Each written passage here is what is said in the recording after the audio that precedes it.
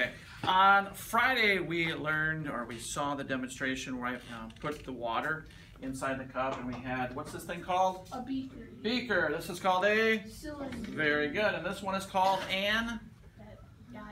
That guy's name, Erlenmeyer flask. So we learned some the glassware that we use in chemistry.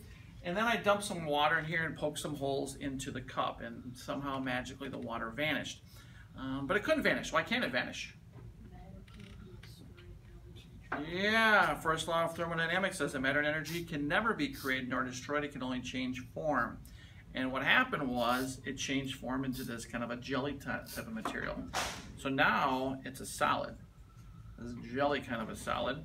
And it's no longer water in a liquid form.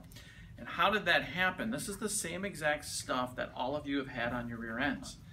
When you were a baby, in your diaper, there's a chemical called sodium polyacrylate. And if you want to buy this stuff, it comes from Flynn Scientific.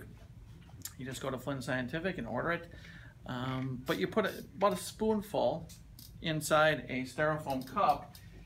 Your audience will never know it's there. And as you're pouring that water in there, it's a super absorbent polymer. It takes in that water and it changes its state from that liquid to more of a solid type substance.